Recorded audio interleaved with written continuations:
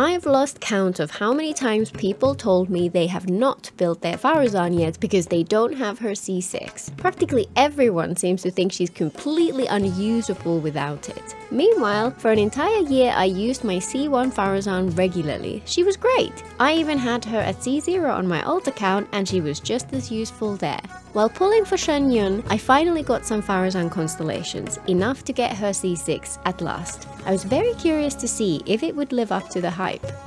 Now you might assume that I'm a Faruzan stan who has just been inhaling lots of copium so that I can play with my favorite, but that couldn't be further from the truth. She's actually one of my least favorite characters in Genshin. This dislike was strongest when she was first released. She showed up in version 3.3 with no introduction in game, running with 5 stars I intended to skip.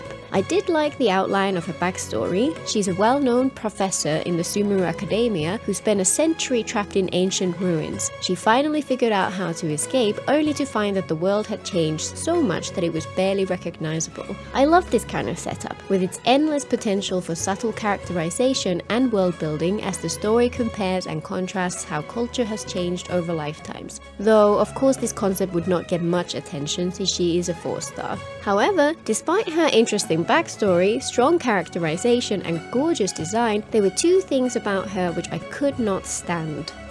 First, the most important flaw, her personality. I found her absolutely insufferable, though this did change over time, as I'll explain later. Despite being a legendary scholar in the past, Faruzan is out of place in the modern academia and fails to find her place in its institutions or connect with people. This frustrates her to no end and gives her some serious self-esteem issues, which she massively overcompensates for, and she comes across as arrogant and dismissive as a result. Her trailer went hard on this, filled from start to finish with attitude and sass. I can totally see why some people adored her, but she was just not for me. While I could empathize with her situation, it felt a clear example of bad behavior induced by trauma, and while trauma is a valid reason, it is not really a valid excuse. I prefer characters who do their best in spite of their trauma, rather than ones who lash out with no remorse. To me, all of her voice lines dripped with disdain, and her insistence at being called Madam Faruzan was an uncomfortable echo of those people in the real world who are obsessed with status and titles.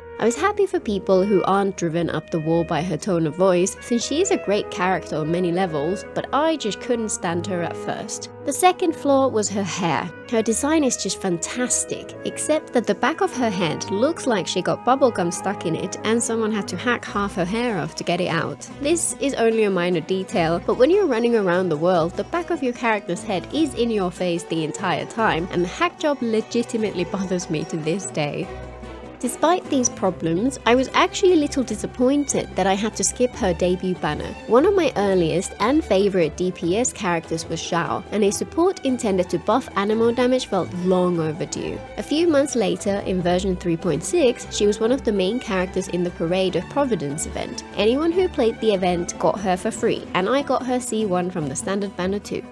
Before we talk about how my feelings towards her changed around that time, let's give a quick overview of her kit, how I built her, and why I was so surprised by her. She's an animal bow user with the usual lightweight normal attacks and infused charge attack. Her skill is pretty cool. She deals animal damage to nearby opponents, which is fairly basic, but afterwards her next charge attack becomes a vortex which deals animal damage, sucks in nearby enemies, and also generates some particles. This can be a bit uncomfortable if you don't enjoy bow users, but I quite like the level of control and variety this adds to the gameplay. Her burst is the main point of her kit though. She summons an animal construct which moves along in a triangular path in the air. Each time it reaches a corner, it pulses, hurting nearby enemies, reducing their resistance to animal, and buffing the party's animal damage as well.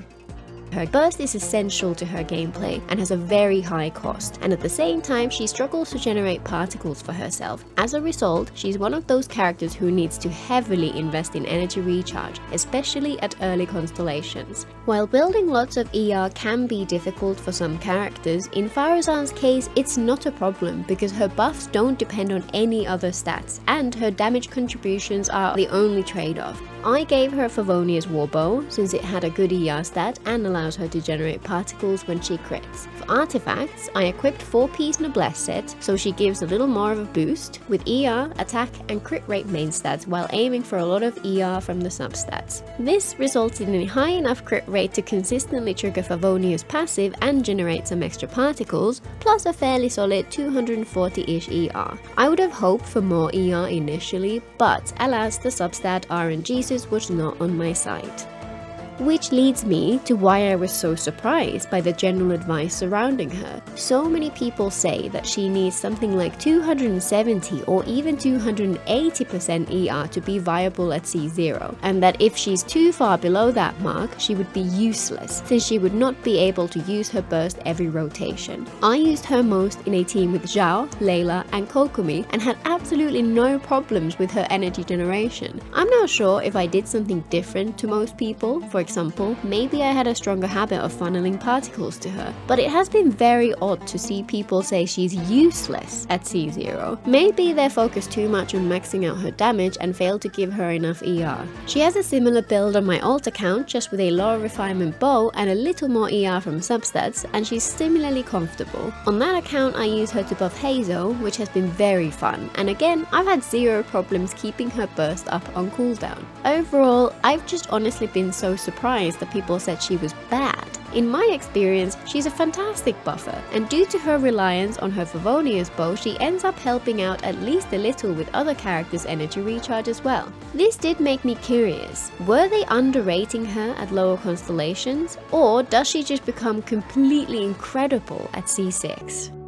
Anyway, as I mentioned before, her hangout and event appearances definitely helped me warm up to her as a character. While I'm generally not a fan of hangouts, hers was better than most, with some interesting storylines and solid characterization. The parts of her persona which get on my nerves were a little less prominent, and there was more focus on her backstory, so it was much less painful than I had expected. She really came into her own in the Parade of Providence event though, where her interactions with the other characters, Kaveh in particular, were actually really fun. She kept that abrasive edge to her personality, but seemed to mellow a bit and connect with the others a bit more, and I started to like her as a result. By the end of the event, she finally had what she wanted: the admiration of her students, a place in the world, and the beginning of some friendships to replace those she had lost. I can only be partially satisfied with the end of her story though. For it to feel satisfying to me, she should have grown past the need for external validation to fuel her self-esteem. Instead, she grew a little and then got what she wanted without truly overcoming her inner demons. Since she's more of a side character, the ending she got doesn't feel out of place, but it's just another point where she doesn't quite hit the spot. Overall, to me she feels like one of those people who you have fond memories of, but who drive you up the wall when you spend time with them. Over the past year of using her regularly, it's been in the back of my mind that I'd like to put together a video about her, since my experience seems to be so different to the general consensus on her at low constellations. Finding the time is always a struggle though, and since other videos kept taking priority, it was being pushed down the queue again and again, until Xianyun's banner. Faruzan was finally present on a banner which I wanted to pull on, and I was lucky enough to get her to C6. I did not enable her though. Instead, I decided to do some testing. I enabled them one by one on stream, and for the relevant ones I tested with just Faruzan and Xiao, then with Xianyun's buff added, and finally with Furina's buff as well. Let's walk through what each constellation does and see whether they actually make as big a difference as people said they would. Her C1 gives her an extra hurricane arrow per skill use. While this is useful in rare occasions where you want a little more crowd control, it's not something I've ever bothered to include in my rotations. So in effect, it's no real improvement on her C0. A C2 in contrast makes a big difference. Originally, her burst has a 20-second cooldown and a 12-second duration, so her buff is available a little over half of the time in a typical rotation. This constellation adds 6 seconds to that duration, so 18 out of 20 seconds uptime. When you take into account the time spent using her skill, an aim shot, and her burst animation in a typical rotation, this constellation essentially gives her 100% uptime. This is a great example example of my favorite type of constellation. It doesn't make her more powerful, but instead makes her more flexible and lets her work in more teams. For example, an animal hypercarry with long DPS window would benefit from this a ton. Her C3 increases the talent level of her skill, which just adds a bit of damage, so again it makes very little difference, especially since her skill doesn't do all that much damage in the first place.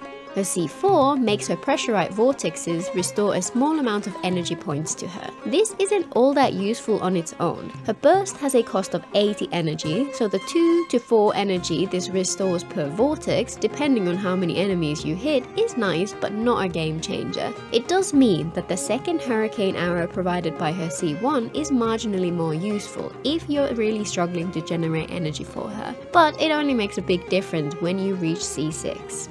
Her C5 increases her burst talent level, which is pretty decent boost. It increases both the damage it causes and the animal damage bonus it provides.